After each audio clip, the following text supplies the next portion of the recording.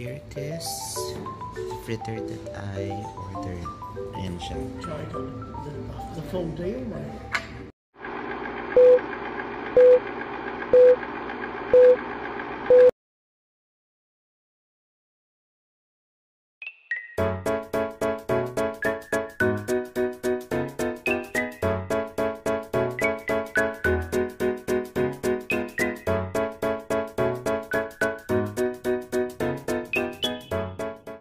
Hi.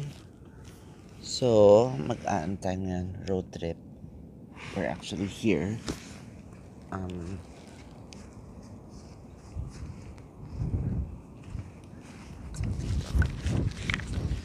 Parang sikat tong ano na to, sikat tong place nito for their whitebait fritter. Tapos nasa coast siya, malapit siya sa beach, pero hindi naman talaga maganda yung mga beach dito. I'll show you ha.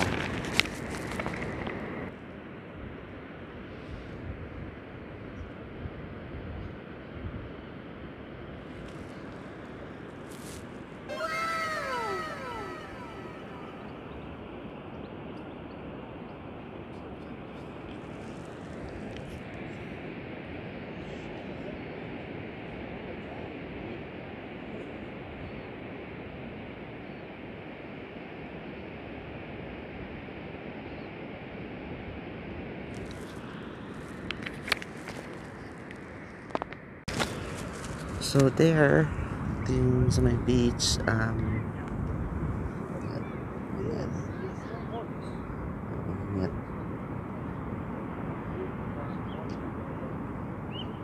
Yan siya.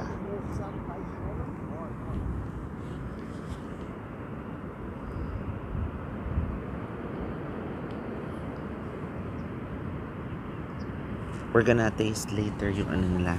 Meron silang tinatawag dito na yung whitebait fritter. Parang this town is known for it, and we'll try it later.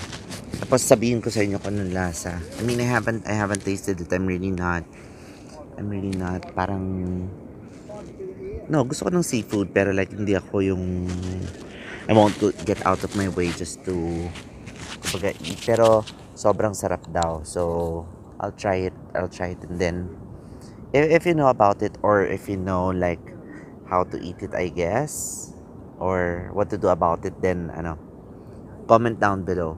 Para I could try it again. Hopefully with friends. Okay? See you later. So, nandito po tayo ngayon sa may, Whitebait Inn. It's in, Mokau, and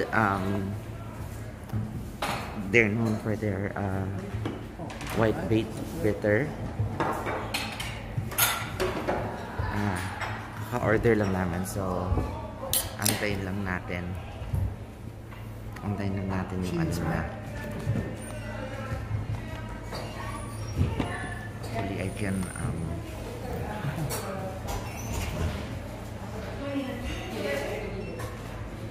so mamaya pagdating mo, I'm gonna show you guys kung ano yung tsura ng food. Tapos, let's taste test. Let's go ng konti. Ayun. Ano yung kakayo, ha? I'll show it to you later. 2,000 years later. Hi, so finally, the food has arrived. Pakita ko yung sa akin. This is mine. It's a meal. And they serve it as well with like bread lang or ano. Pero gutom ako, so I'm gonna have my lunch. Ito na complete lunch. Basta.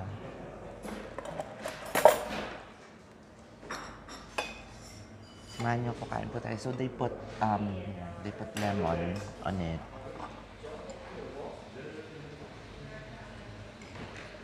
I was asking around, I was researching kung ano yung kung ano yung whitebait in Tagalog. This one is very expensive here. I'm not sure why. But I think it's hard to get or something like that. I'm not sure. But if you know anyway, comment down below. Where's the salt? Wouldn't be told that. Yun. So they serve it with fries and egg. How it tastes. So yan siya. Can you ba? It's not focusing. Can you? Ano, di ba parang siyang parang ewan ko, parang siyang dilis, pero according to ambassador, kasi according to the yaya, it's dulong. Dulong daw yung tawag. Hindi ako super familiar what it is, pero kala ko dilis siya. It looks like dilis.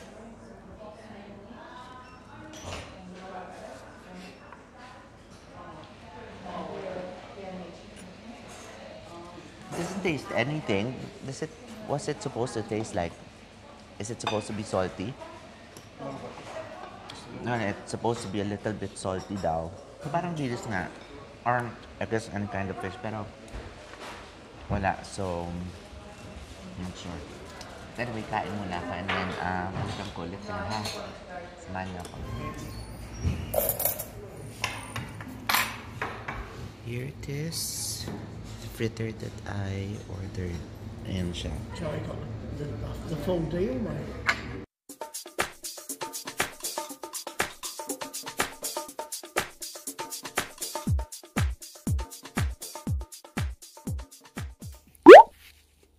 Yung natira ko kanina sa lunch, I'm having it for dinner. Pero nilagyan ko ng hot sauce para mas masarap. Yan. Kita nyo?